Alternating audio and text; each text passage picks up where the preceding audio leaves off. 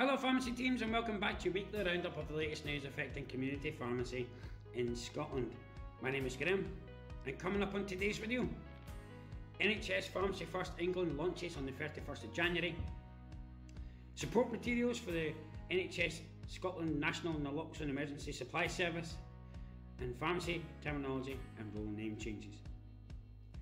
NHS England is launching NHS Pharmacy First on January 31st, 2024, building upon the existing CPCS.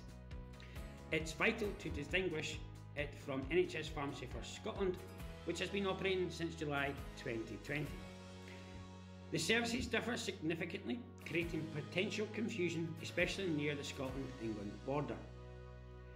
Due to the location of some national TV networks, health boards, areas such as NHS Dumfries and Galloway and NHS Borders are likely to see conflicting information being broadcast into Scotland when the NHS Pharmacy First in England is launched. We are aware this will likely cause some confusion for the public, and therefore it is important we are aware of the differences between these separate services and anticipate any possible conversations with patients.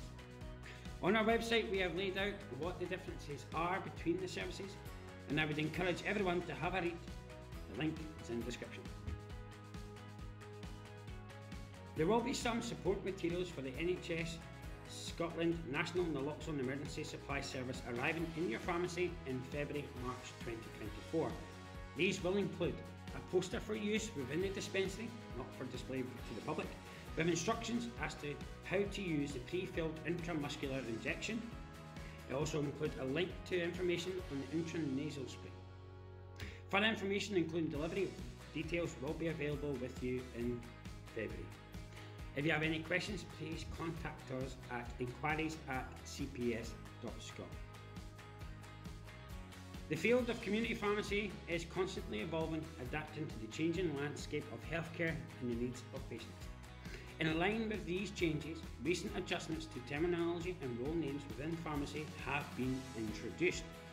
We have created an article on our site which aims to shed light on these modifications, providing a guide for members, practitioners, educators and those aspiring into the field. You can find this on our website. As always, you can find all the links to the articles covered in this video in the description.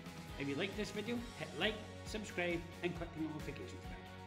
And that's all from me, and I'll see you again next time.